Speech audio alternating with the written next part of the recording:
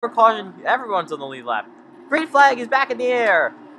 Not the best restart for us. We're going to have to try to do a little better in these corners. The 94 tried to squeeze a 3. Oh, the 6 just took us all out. Took everybody out in the back.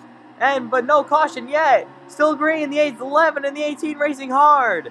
All of them wrecking back there. Coming to the white. 1 lap to go. The 11 has it right now. Well, the 18 do. We're pretty far back here, but we're going to just try to do it. Down in the back straightaway, and the yellow comes out. The 11 is your winner. And I guess they're just all wrecked back there. I don't know why NASCAR didn't throw the caution. There was like 4 cars involved before. And the 11 gets the win at Bristol. He does it after not a great season.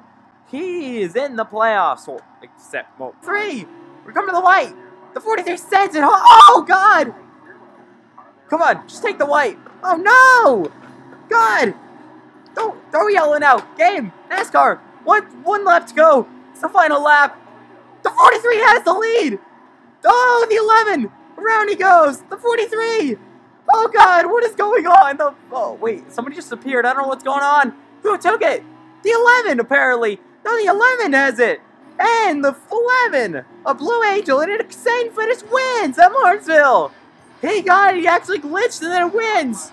Insane finish. The 43 finished the second.